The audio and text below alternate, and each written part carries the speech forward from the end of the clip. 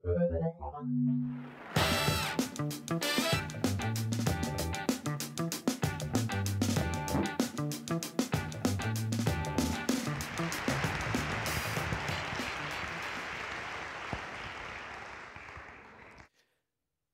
today I want to speak to you about change, specifically leveraging change.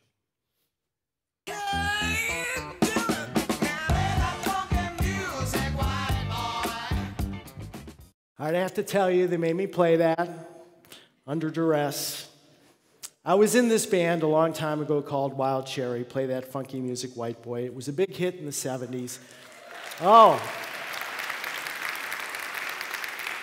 thank you. Except you're playing right into my hands, because the point of me playing that is that I really didn't have all that much to do with that record as far as I'm concerned. I was in the band, but I was in a way lucky, and luck's a part of life. I put myself in a position to get lucky. I had played music all my life as a keyboardist. I learned how to make records, but nevertheless, I was lucky. I had a lot to do with this next band called Donnie Iris and the Cruisers, which I founded as a vehicle for me to write songs and produce records. And the first hit song I wrote for Donnie Iris and the Cruisers was Aaliyah. Then I experienced some bad luck and some change that would lead to a career change for me. I got sued. It seemed like a bad thing at the time, but in retrospect, maybe it was the best thing that could have happened to me. I received a summons and complaint for copyright infringement. Somebody claimed that I copied his song to create Aaliyah, which I didn't. I never heard his song until the trial. My lawyers said, give the guy $25,000 to go away, and I wouldn't. Donnie and I won at a jury trial. However, it was a Pyrrhic victory because the trial cost about $150,000, and that was way more than the song made. So I had my royalties recouped for many years, and I overreacted. I went to law school. I had this idea that I could defend other people facing meritless infringement suits like I just endured. I felt very vulnerable that anyone could sue anybody for anything. So now I'm a lawyer as well as a musician, and I'm glad I'm a lawyer. So what seemed like a bad thing at the time was actually a good thing. Shortly after I began practicing law, I encountered another big change because I was practicing in the entertainment space. Because of this, the internet. File sharing took a big drop out of music sales. They fell. Music companies laid off employees. Now, when the CD was first invented, the music labels celebrated because they could engage in their favorite pastime, which was selling the very same product, the very same album to you all over again because of a format change. But what the labels didn't appreciate was that the unprotected CD and the internet and MP3 compression technology formed a perfect storm that would decimate their business. The music labels and the publishers fought back, and the law was on their side, too. File sharing music without permission was against the law, but it didn't matter. The people wanted to do it. The music labels sued everyone, right, to make it stop. They were enforcing the law, but all they did was alienate their market. What the labels were really fighting was the technology itself. And that's not a great strategy because technology always wins. What the labels should have been doing was leveraging the change, leveraging the technology, looking for a new opportunity that was there waiting for them. Now, other industries are experiencing change because of technology. Newspapers surely are, taxi drivers. Some companies have already gone through the change. You know, there are some in this room that don't know what Kodak is. And to them I say that Kodak is a great company that at one time thought it was in the business of selling film for cameras. But it was really in the social expression business. And if Kodak had only realized that, it was in the social expression business, it might still be as relevant today as it was years ago. Perhaps with its powerful brand, it could have leveraged digital cameras when they were invented. But when digital cameras were invented, Kodak sold a lot of film. Now, I have a friend and an entrepreneur and a client. He starts companies and he sells them for a lot of money. And I asked him how you do it. He said he inserts himself into markets being disrupted away from the status quo. He finds an inflection point, and then he provides a solution. Well, that's exactly what Steve Jobs did when the music industry was disrupted, and Daniel Ek. Major League Baseball leveraged technological change. MLB makes more money than ever from radio and television revenue, right? But at the time that the radio was first invented, Major League Baseball was afraid that nobody would ever go to the ballpark again to watch a live baseball game. But of course, it turned out fine. The motion picture industry has leveraged technological change, though Jack Valenti, one-time president of the Motion Picture Association, likened the original Sony Betamax video cassette machine to the Boston Strangler. Notice the fear. Because he was convinced that nobody would ever go to the theater again if people could tape shows in the home, if they could watch movies in the home.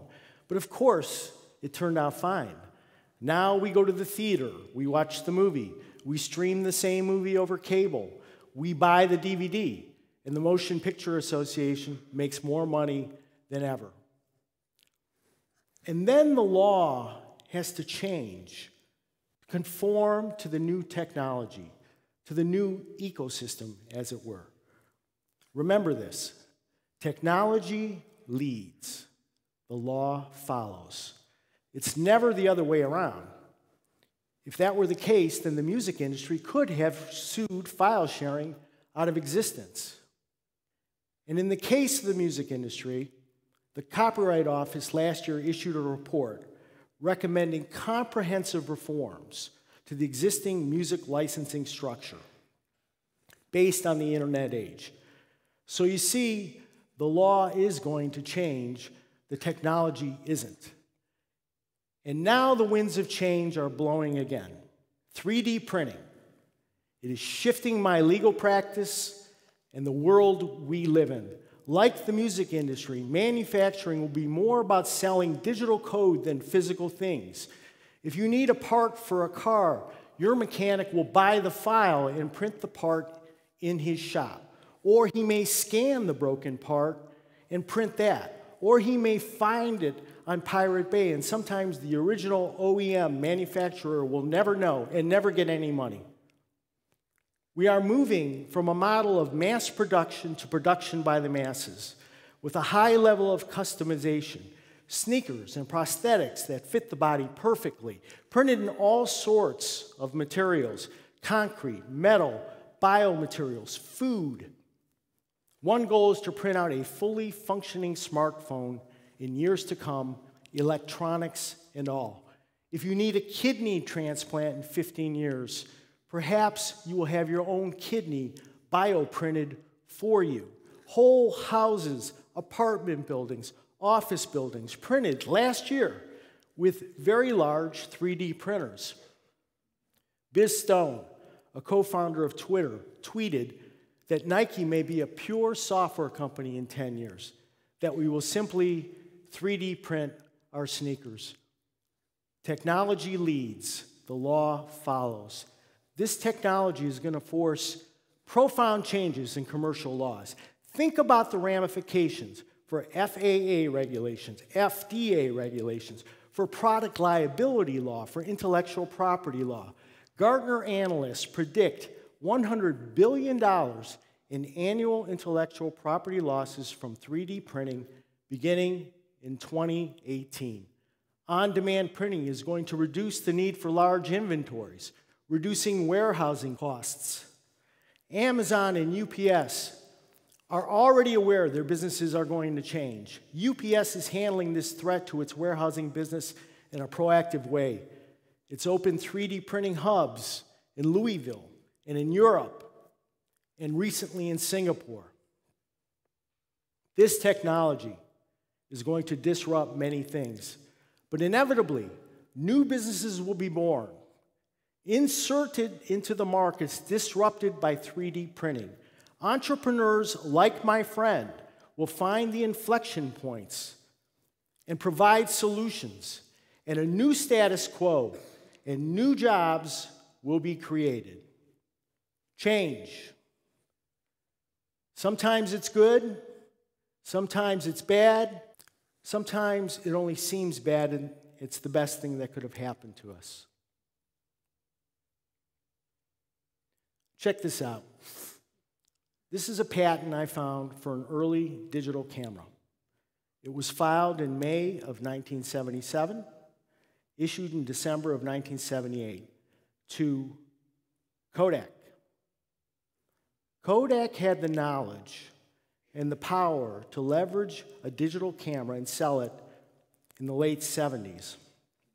And I read that Kodak said to its two employees who invented it, "That's cute, don't tell anyone about it." You can never put the technological genie back in the bottle once unleashed to preserve the old model. We all know we can't avoid change simply because we want to, whether it occurs in our personal lives or in our businesses.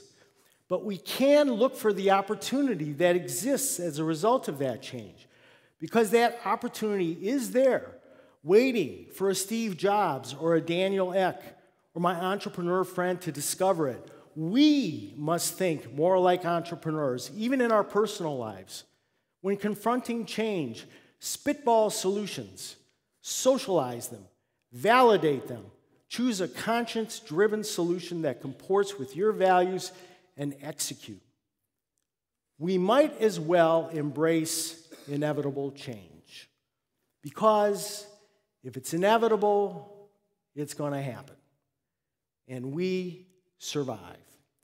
What I am suggesting is that if we more swiftly move to acceptance and apply a value-based solution to the problem and attack it the way entrepreneurs attack market disruption, with perseverance and a little good luck, we can thrive with change.